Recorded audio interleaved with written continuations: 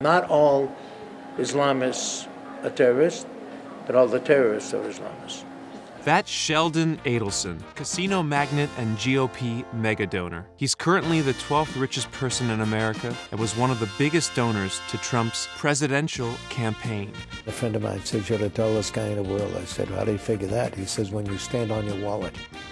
But his wallet wasn't always comically thick. Adelson grew up poor. He was born in 1933 in Boston to a Jewish cab driver and a mother who ran a knitting shop. When Sheldon was 12, he took a $200 loan from his uncle and used it to start a newspaper stand. At 16, Adelson borrowed $10,000 from his uncle and started a candy vending machine business. Adelson graduated from Roxbury Memorial High School in 1951. He briefly attended City College of New York before dropping out and joining the Army as a court reporter, transcribing testimony. When he was done serving his country, he went back to entrepreneurship. He started a charter travel service in the 60s, and business was booming. At first, the company became the largest travel agency in New England. Adelson became a millionaire, bought a house in Newton, and installed a state-of-the-art bowling alley. But in 1969, the competition was fierce. The stock crashed, and Adelson had to sell his house, even the bowling alley. But Sheldon rolled a strike in 1979 when he created Comdex, a computer trade show in Vegas. Comdex was renting out space in convention centers across Las Vegas, so Adelson figured, why not buy his own? His company bought the Sands Hotel on the Las Vegas Strip, making it the first privately operated convention center in the country. It is perhaps then that Adelson began to wonder, perhaps money isn't in trade show management, but instead exploiting the human tendency towards addiction for profit. In 1995, Adelson sold Comdex for $862 million. He demolished Sands in a show filled with fireworks and drama.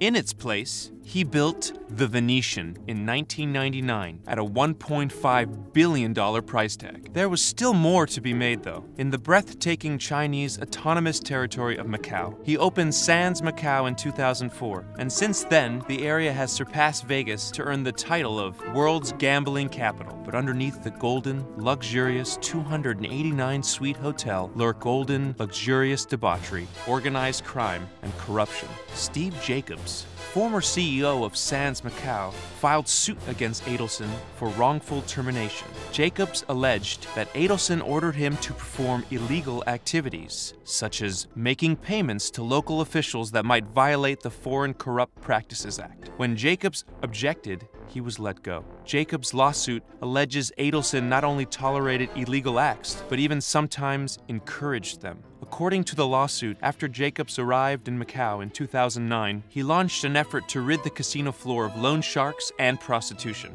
This project was met with concern as senior executives informed me that prior prostitution strategy had been personally approved by Adelson, Jacobs said in the documents. Adelson denied any prostitution approving, and after a 6-year legal battle, the casino mogul reportedly paid more than $75 million to settle the suit.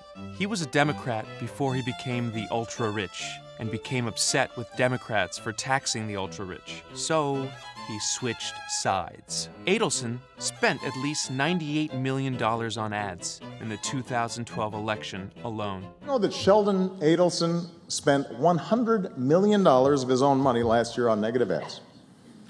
You've got to really dislike me to spend that kind of money. I mean, that's Oprah money. He's also one of the biggest roadblocks against marijuana legalization, donating millions to stop the legalization efforts in states like Nevada, where he coincidentally makes money off people doing literally all of the other vices. In the 2016 election, Adelson sat on the sidelines during the primaries, but when his party decided on a nominee, he opened his wallet. First of all, I don't take comments from anybody unless they're rich. If you're so smart, why aren't you rich? Oh, God. Now, so if they're rich, then they must be smart. So with this mentality, Adelson gave millions in the 2016 cycle to the man he deemed the smartest. But there was more to it than backing someone who is just ridiculously smart. One of the biggest reasons the pro-Israel Adelson stood behind Trump was because of the plan to declare Jerusalem the capital of Israel by moving the U.S. Embassy from Tel Aviv to Jerusalem, a move that many believe will shatter peace efforts between Israel and Palestine. So, Adelson coughed up $20 million to a SuperPAC to defeat Hillary Clinton, and even chipped in $5 million to Trump's inauguration festivities, the largest single donation given to any president's inaugural committee.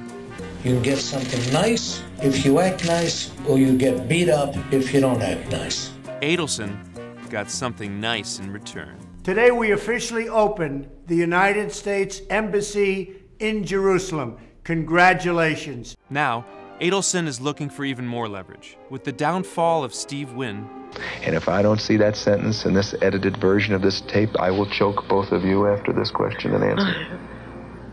desperate GOP hopefuls are crawling to the Venetian and hopping on its indoor chlorine-scented gondola ride, sailing past American treasures like Tommy Bahama and Victoria's Secret, riding a wave straight up to Mr. Adelson's office to kiss the ring. With the potential loss of both chambers of Congress in the midterms, Republicans everywhere will be flocking to Adelson's digs in hopes of acquiring his very expensive sign-off. With a simple stroke of a pen, Adelson could single-handedly close the gap and let the GOP retain full control.